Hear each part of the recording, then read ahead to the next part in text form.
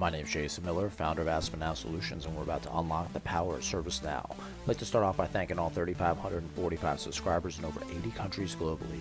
If you believe in transferring knowledge to those who need it most, please click subscribe. Your user data will not be transferred to anyone outside of ServiceNow without your consent. Hey everyone, it's been a couple weeks since the last video, so I figured it's time to do another one. Just wanted to highlight this 5 new features in Paris. Seems to be a hit. Everyone's liking it, watching it. Some cool content in there, so if you haven't had a chance to watch it, just go ahead and click down there. And today what we're going to be discussing is record producer tips, tricks, and scripts in Paris. And I've been doing record producers, I think from the very beginning, which is a little bit over 6 years in ServiceNow, and I figured, you know what, now it's finally time to share some knowledge with you guys regarding this topic. And first off, let's start out with like, what's a record producer? So a record producer, you might think of like P. Diddy or something like that. No, it's not an actual person, the record producer. We're talking about a form that someone fills out to get something accomplished in the ServiceNow platform. So this is generally done in the service portal, which you're looking at right now. This is my service portal that I built out over time, and we're going to be focusing on this Aspen solution request. So I'm going to click on it. It's going to bring me into the form, and you'll see it kind of looks like your standard online shopping form, if you will. If you want to think about Amazon or something like that, when you're setting up your account, maybe you'll fill out your name, location, stuff like that, whatever. This is going to be more for like a request. You could think of like incident, you know, something of that nature. So for our first let's see here, item that we're going to discuss, we're going to talk about preparing the table first. So this is a lot of people, what they'll do is when they start out building let's see here, record producer, they're going to come straight to the form and build out the record producer by going to record producers on the back end. So if they go to RDPR, they can come right here in a service catalog and they'll find record producers, open up a new record, and then they'll start building it. And then they need to have like the back end, so there needs to be a table that's built out. But really, I guess the takeaway here is make sure you build out the table first with all the fields, all the choices that are going to go into those choice fields, or if it's referencing you know, another table and all that stuff. Work all that stuff out first, and then what you're going to do is you're going to come into tables. So if you type in here tables, let me make sure I spell it correctly. Let's go back one. We'll come into tables. I think I had it started somewhere. It's like tables and columns. Might be all the way at the bottom. There we go. It's under system definition and tables, and that'll bring you in there, and you can take a look at whichever table it is that you want. Once you click in, the one that we're looking at, I pulled up incident just for you know, an example, but if I want to look at this specific table, this is Aspen RP table, and when I click into the table, again, this is incident here. When you come in, you're going to see like this columns and stuff. It's a lot of stuff to scroll through, especially if you have like, you know, 100 or so columns in here. So it's 166. So what I'll do is I'll skip over here, and what I want to focus in on is related links. All right, and you see down here this add to service catalog. That's what you want to click on when the back end, like all your columns and stuff, are already set up. And the reason why is because all you're going to have to do is once you click this, you design the form and you move on from there. There is a video on the channel. It's called How to Create a Record Producer with a couple of clicks or something like that. I can't remember the exact title, but you go check that out. It'll show you how to do that. Second thing is like how to hide the information icon, so the reference data in the portal. So what do I mean by that? That's a great question. So a lot of times when we talk about a reference field like the requester, right? It's coming from the user table. There's a little I that appears here. And like for location also is going to location table. So maybe we don't want the user to be able to click in there and adjust the data. So one way we can do that portal wide, excuse me, I'm kind of skipping around here, is to come in, great, is to come to our portals right here. So we're going to go to underneath service portal, we're going to go to portals, we'll find the portal, this one's called AspenNow. And then down here in our CSS variables, what you'll do is you're going to put in these, I don't know, 5-6 lines of code. I'll let you do a screenshot or whatever it is right now. Hold for a second. Now what I'm going to do is I'm going to take these out, right? One thing I want to mention too, this CSS variables slot right here, is that you don't have to do it portal wide. You could do it you could do it in the widget if you want to.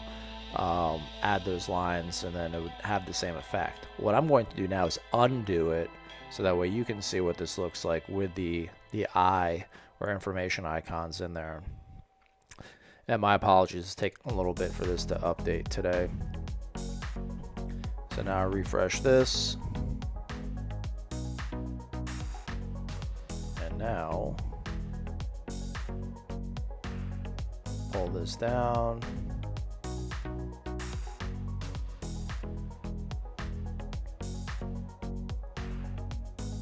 And you know, it's always taken, like, it's taken forever when you see these 3 dots here kind of lining up. Probably because I just made that portal change. Let's see here. So now you'll see the eyes populate. So again, this is something that if you don't want them to see this stuff, those are the lines of code that you would add right there, right? So if they click on the eye, they'll come in here and maybe they'll be able to edit some of the stuff, and maybe not. It just depends on the role that they have, right? But you generally, if you want to lock it down, that's the way you would do it. So what I'm going to do now is I'm going to reinsert those 6 lines of code or so in here, and I'll click save, and then we can move on to the next one.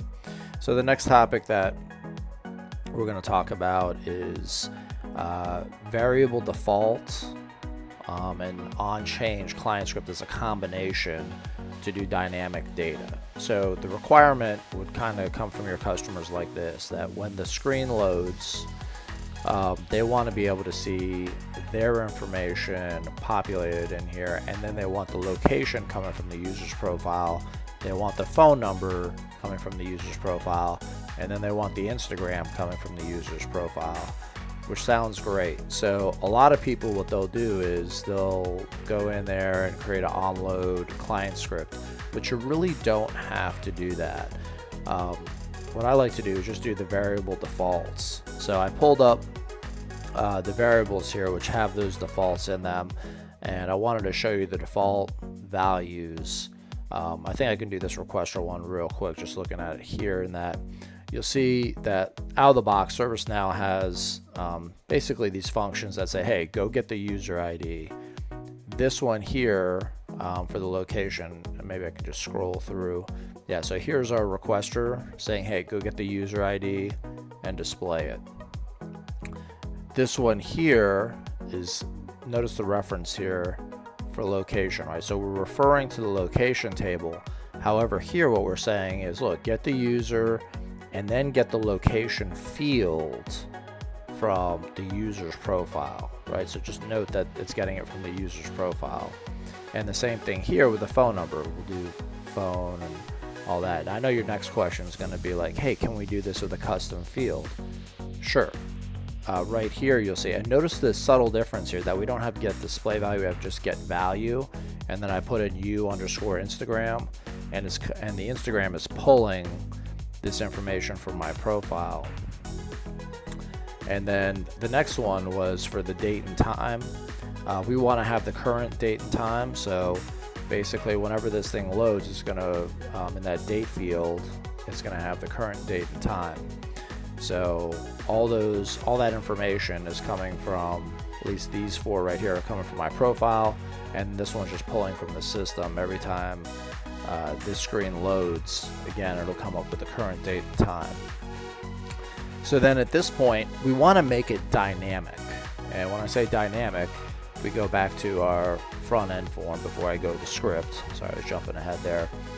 Let's say when I say dynamic, when I change the user, I want this information here to change. We'll notice he doesn't have an Instagram in his profile, so that changed also.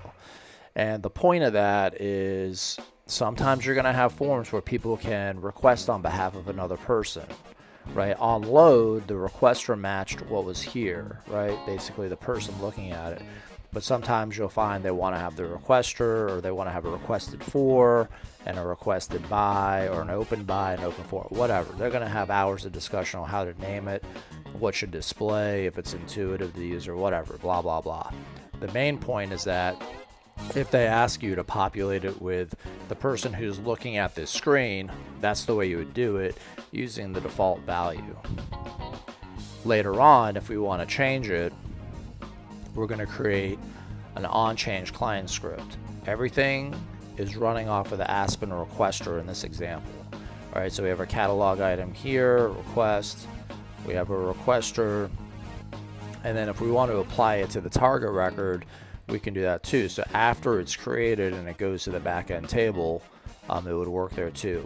One other thing to note, you might have this selected like desktop. It's not going to work in the portal that way. You want to have either this one or all selected for this to work. So then we have our standard function onChange, blah, blah, blah going on here. Here's one of the money lines right here. Notice line 5. We create a variable called rec. Then we're saying on the form dot, not get value, but get reference. You get the reference of Aspen requester, right? That's the variable name that we care about. And then we have this set phone here, right? Notice that we have our function set phone right here, and then we have the rec, meaning the variable. See this little mapping right here? You can kind of draw a crisscross on the mapping to it, to these two, and just make sure in the right places, because later on you might want to use this and change the names. Hey, perfectly fine, right? Then we're going to go ahead, set our value.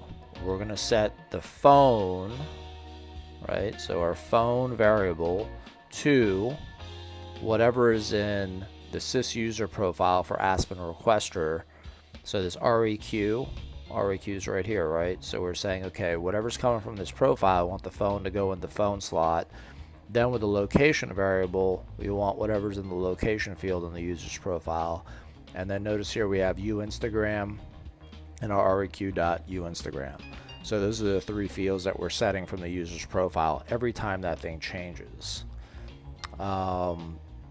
Moving on, let's talk about variable attributes and displaying reference data. So we already had that customer requirement to get rid of these little eyes here, right?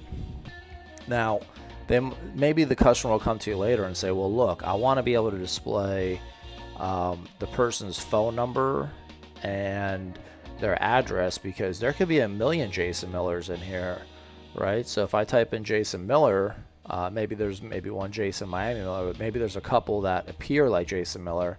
So I want to get the one with the correct phone number and address.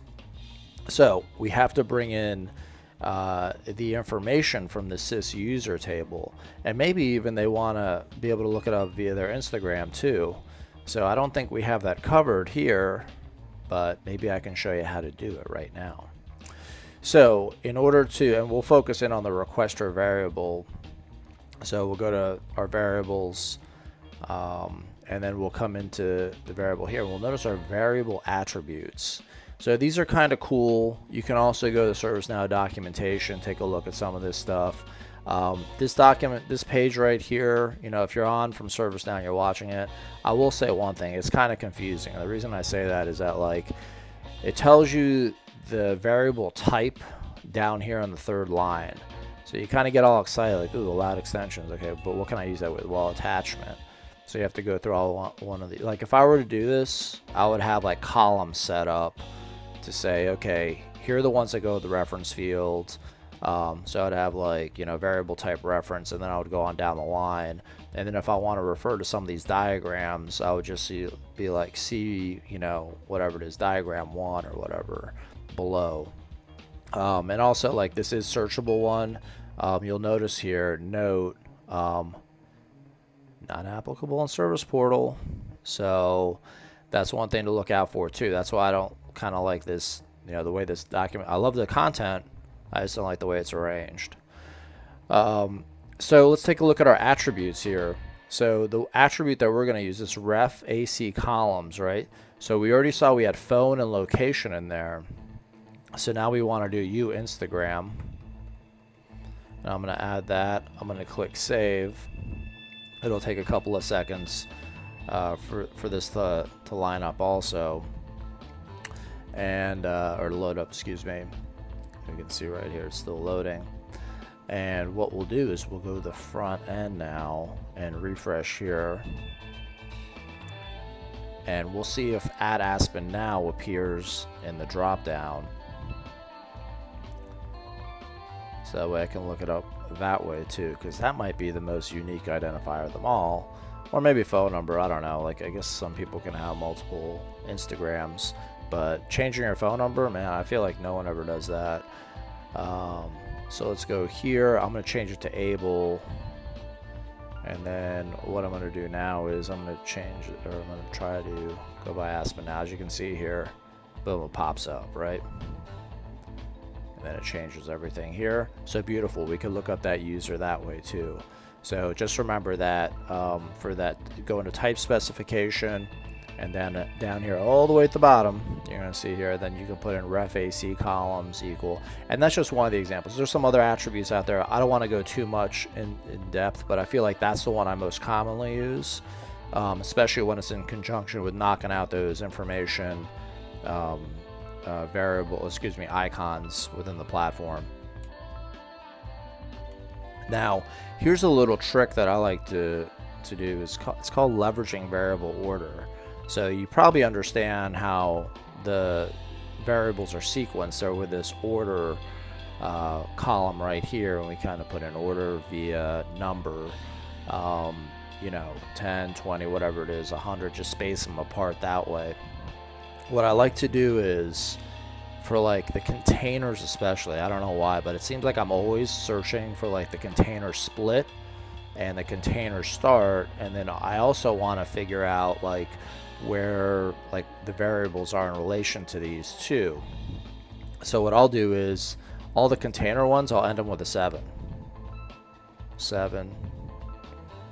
down here. Now you're probably saying like, look, you could probably you know, just type in container or whatever, and that'll bring up those 4 or 5, whatever.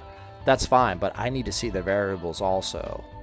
That's kind of like the other ones that are non-containers too, just to see how they line up. So just like a quick scan, like using just, you know, the order here, I can just make the trailing one a 7, and it makes it a lot easier for me. 7 down there. So I like that little trick to use sometimes. All right, so then how do we filter our variable values? Now, as you know that there are no real like dependent fields like we have on the back end with you know, our regular table stuff. So if we have a category, subcategory set up like this, and you'll notice I did 2, and you probably thought to yourselves like, is this guy drinking too much coffee this morning or what? He doesn't need 2 category, subcategory. Why is he doing that?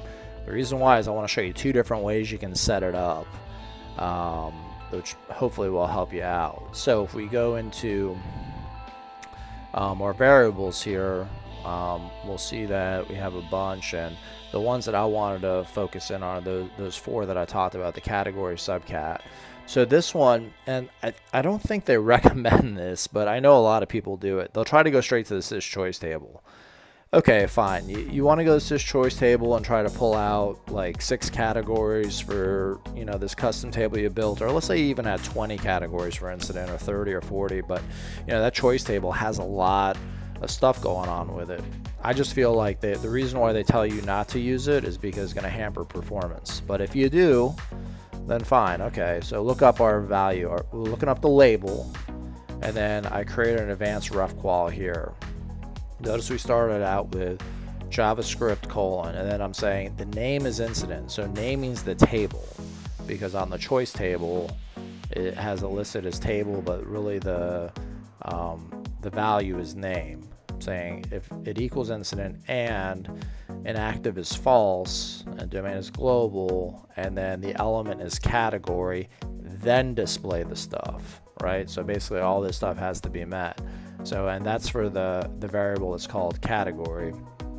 So if we go look at it on the front end, it's going to pull all the ones there for incident.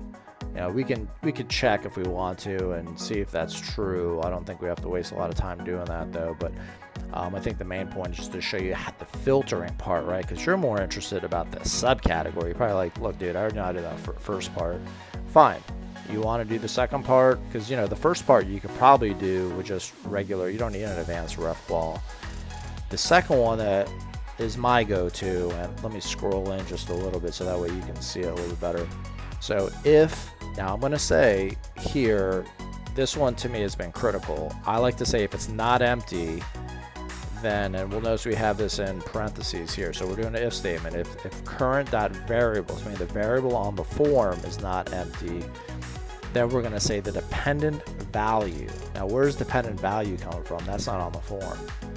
It's this choice table, right?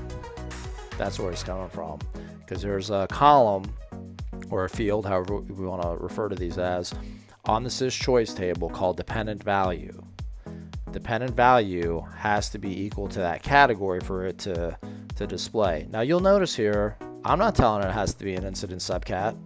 I'm letting the other filter do all the leveraging of that part, right? Because here I'm saying it has to be incident. Here, all I'm telling it in the if statement is that, look, the category, you only have to do the filtering when it's basically not empty. So yeah, if someone were to go in and try to do the subcat first, is that going to be pretty? No, it's probably not going to be pretty, because again, there's like, you know, all these subcats in there. And, you know, someone might get angry and be like, you know, why can they see all this stuff? You know, like I said, this isn't a good way to do it, right? And I think that's the way they tell you, you know, you shouldn't be doing off the sys choice table. Notice here when I changed it to business rule, it clears all this stuff out. We only have one for business rule. So let's take a look at the other way to do it. So if we take a look here, this is our variable called JM category, and now the table that I'm looking at is not sys choice. What I'm looking at is the assignment data lookup table, and the category is listed there. So notice here, I don't have to put any variable attributes in, because when we go to this table, we'll see that here's our assignment data lookup table. You'll see here is DL_U, and you can create these custom too. Like, so if you have like your own record producer for a custom table or whatever, you can create your own data lookup. You just have to extend that DL table, I believe is the way to do it. I think there's also a video that I had one of my guest stars do on setting up like data lookups. So you can go check that out too if you don't know how to set one of these up. But look here, we have two categories that are business rule. One is email, one is Mac. So basically what we're saying is that when business rule is selected on the front end, we just want to see email or Mac. Now let's see if that's true. So we're going to come down here, we're going to select business rule, email or Mac. Perfect. Now how did we get there? Let's go take a look at our subcategory, because that's going to tell us you know, what's in the secret sauce here. So again, I have an if statement going on saying, look, if JM category, meaning that other field, right, is not empty, then I want category, and where's category coming from? Right here, to equal the same thing as the JM category variable, right?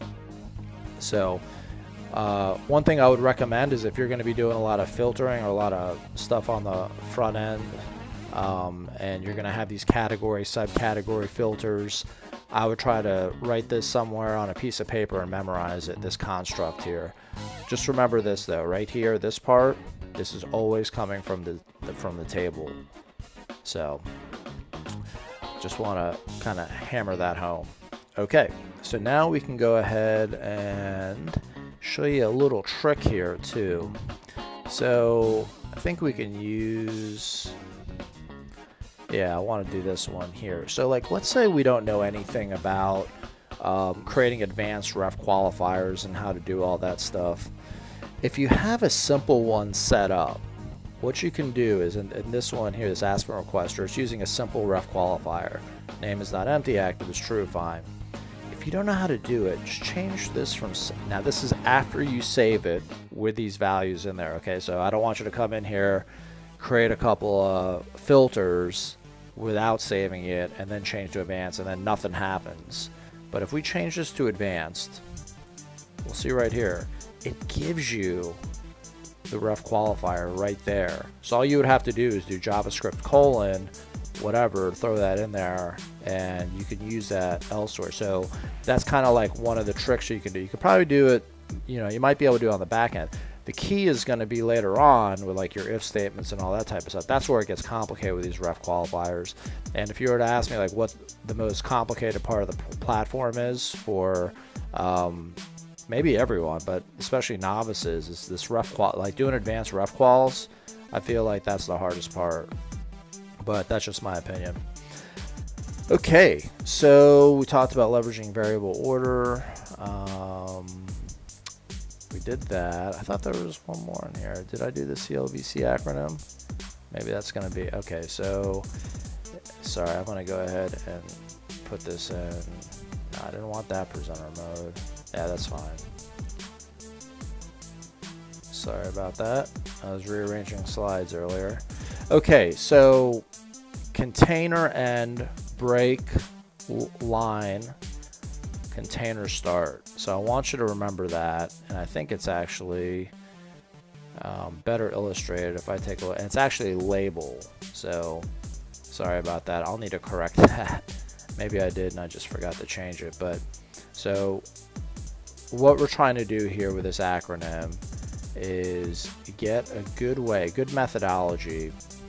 You see how this section break right here occurs? Watch what happens when I change this request urgency to critical, which I'm going to do in a little bit. See this new section label? How it kind of confines to its own section. It looks nice like that. Whenever you want to create new labels in a new section, always think about that acronym. So that's one thing that always comes into my head is CBLC. So I mean in container end break, then what is it? Label, then container start. So in fact, what I'm going to do is I'm going to fix that right now so that way we can remember that for later. Sorry about that. Okay, so yeah, that requirement always seems to pop up from customers where they'll ask me like, well, can't you break this out into a new section? Yeah, that's the way you would do it. And a lot of times that's what the deal is with customers. They're more concerned with the aesthetics and the appearance of the form rather than the data they're getting out of it. So let's talk about some UI policies here to set value.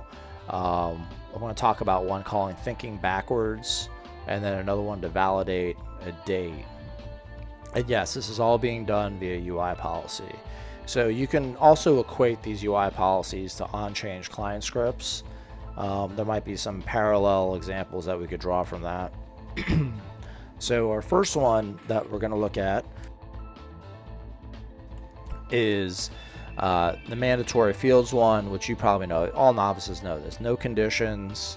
We're just going to plop our variables in there, and then we're going to create just a mandatory is true condition right there on our UI policy actions.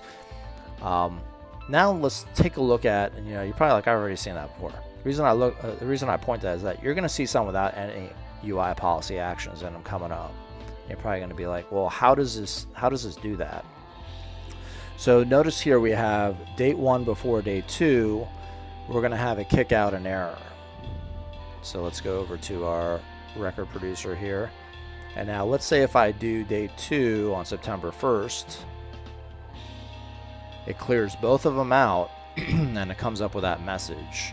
Now you're probably like, well, I've never seen a UI policy do that before. So let's take a look at our construct here, right? Our conditions. Date 2 is more than 0 hours before date 1, right? That's all it is. We're going to use our script. Yeah, this tab I feel like is very, very underutilized. See this run scripts box? See, when you come in here, it's going to be like that. You're going to check that box. And then again, with that UI type I was showing you for the change script, same thing. Desktop, mobile. You probably want to go with all, right, just to cover yourself. And then right here, what do we got? Pretty simple statements. G-form, set value, day 1. So clear it out. Day 2, clear it out. Then we're going to do a show field message. Day 1. Day 1 must be before day 2. So that's where we got that from. Now, we'll notice here there's an execute if false. I'm not going to put anything in that box. The reason why is because we'll see here I have this reverse if false is there. So I don't really want it doing anything. I only want this to occur when this condition is met, and that's it. I don't care about the reverse of it. If the reverse of it happens, I want everything to flow normally. I don't want any message to pop up to the user. I want them to go about their business and fill out that form. So next one is going to be for COVID-19. So if the category is COVID-19, again, no UI policy actions. We have a script here. All we want to do is change it to critical, the request urgency, right? So gform.setValue, here's our field, excuse me, our variable name, and then here's what we want it to put in there out of our choices. So let's go test it out. In fact, I'm going to reload the form. And you know, you're always going to have those one-off situations where they're going to give you a list of all these you know, categories or everything. I say, well, for that one right there, we want the urgency to go up on the form. You know, and that is even if you like let the users pick their own urgency, because a lot of times they don't. They're like, look, if you're filling out this form, we don't think that it's critical if you have time to fill out this form. The only critical ones are the ones that come to us via call, meaning the phone. So I think it was this category is COVID-19. And we'll see if it sets it. No, it's not that one. Let's try this one. Yay. So is this one here jam category? Request urgency is critical. Watch what else happens. See this critical urgency description pops up? We're going to save that for just a second. So that's going to be our next one. So again, here's a review of our COVID-19 one, in case you didn't catch that script. And again, I don't have anything down here in the execute if false. If it's not COVID-19, guess what? Let them pick their request urgency or whatever it is. So for here, this is our next one, critical urgency. I did this one backwards. So when I go back to this slide, think backwards. Think in terms of is not. MVC. So mandatory, visible, and clear. False, false, true. Let's go take a look at this. So if the requirement comes to me and they say, hey Jason, I want it so that if when it's critical, I want the box to pop up at the bottom and I want it to be mandatory.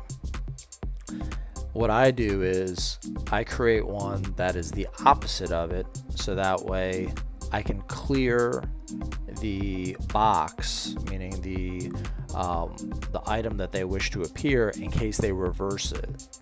And the reason I do that is because there have been several times where I've gotten this, and we can take a look at this, clear the variable value. So here's the construct, right? We're saying here is the opposite of what they want, right? So if they're saying when it is critical, we want it to appear, we want it to be mandatory, then we would set it up as it is not, whatever they want, and then we're going to say mandatory is false, visible is false, and then clear the variable value. The reason why I'm clearing it, and on load it's not going to matter, right? When you first load up your page, who cares?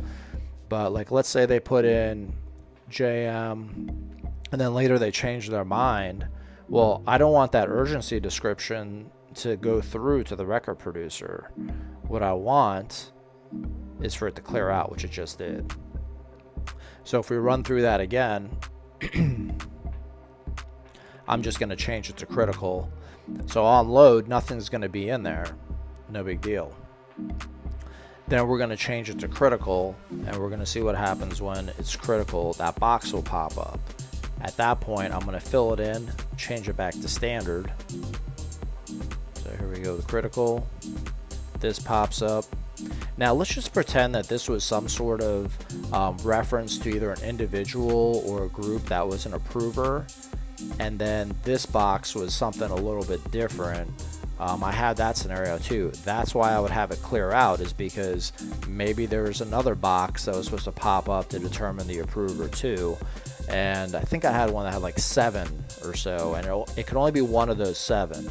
So I had to have it clear out just in case they changed their minds like that. So that way when they go back in, there's nothing there. And going back to that example I was using of that real life experience that I had, or a customer requirement, it could have fired off 2 approvals if I didn't have it clear that first one. So that's what I'm saving myself from there. And I think we covered all 3 of them. So moving on, last thing I want to talk about is leveraging the record producer script instead of the business rules. So one thing I feel like a lot of individuals probably neglect is right here is a script. And we'll notice here we have we're setting the state to open, right, or the integer value, because state is an integer. And then we're setting the contact type to service portal. These aren't things that we want the user to do when they're filling out the form, right? So that's why we're doing it here in the script. So when they hit submit, it's automatically going to open up the record. The state is going to be open. The contact type will be service portal. Sometimes people will try to do this via business rule. I just don't feel like that's something you want to do, like stacking up all these different business rules, because later on maybe you don't condition them properly or whatever. This ensures that it's coming from the record producer when you're doing the script in here, because you could have multiple methods for opening up these Aspen request records. So there could be phone and email and stuff like that. So what I'm going to do is I'm just going to send one of these through. I don't know, do none. Actually, let's change this one to business rule. We'll change this to business rule just to satisfy the mandatory requirements. I'm going to hit submit. And it's going to come up with a number here. And then I'm going to go to my requests.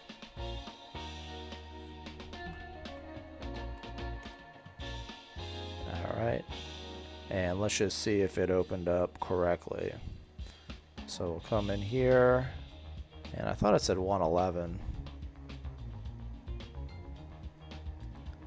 But yeah, it looks like contact type is service portal, beautiful, and state is open. So it set it exactly the way we want to, and also the user wasn't tasked with doing that, which was pretty awesome. So just to review today, here's a couple of our tips, tricks, and scripts. Try saying that 100 times. That we went over. Prepare our table first. Make sure our back end is good to go. Hide that information icon if we don't want our users messing around with those fields that are in the reference data. Don't forget that default and onChange client script combo that can help us out instead of onload client scripts. We have our variable attributes that we talked about. Don't forget to leverage that variable order. That was one of our tricks. And that advanced ref qualifier, flipping it back and forth once you have it saved from simple to advanced will give us the ref qualifier.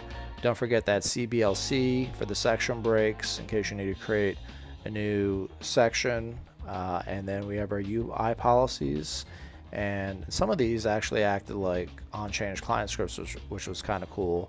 And then we have our record producer script, which we just talked about. If you like what you saw, go ahead and click like, please. My name is Jason Miller, founder of ServiceNow Solutions, and we've just unlocked the power of ServiceNow.